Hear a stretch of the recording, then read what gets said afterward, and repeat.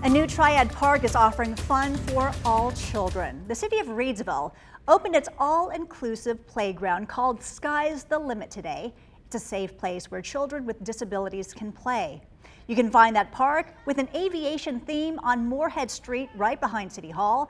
We stopped by and met people excited that it's now open. I think it's awesome. It's awesome.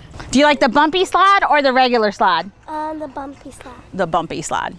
The thing where it spins, where you get, well, the blue thing over there where you get spinned.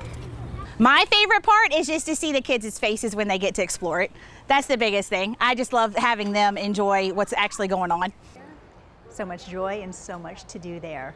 The $600,000 project is the first of its kind in Rockingham County.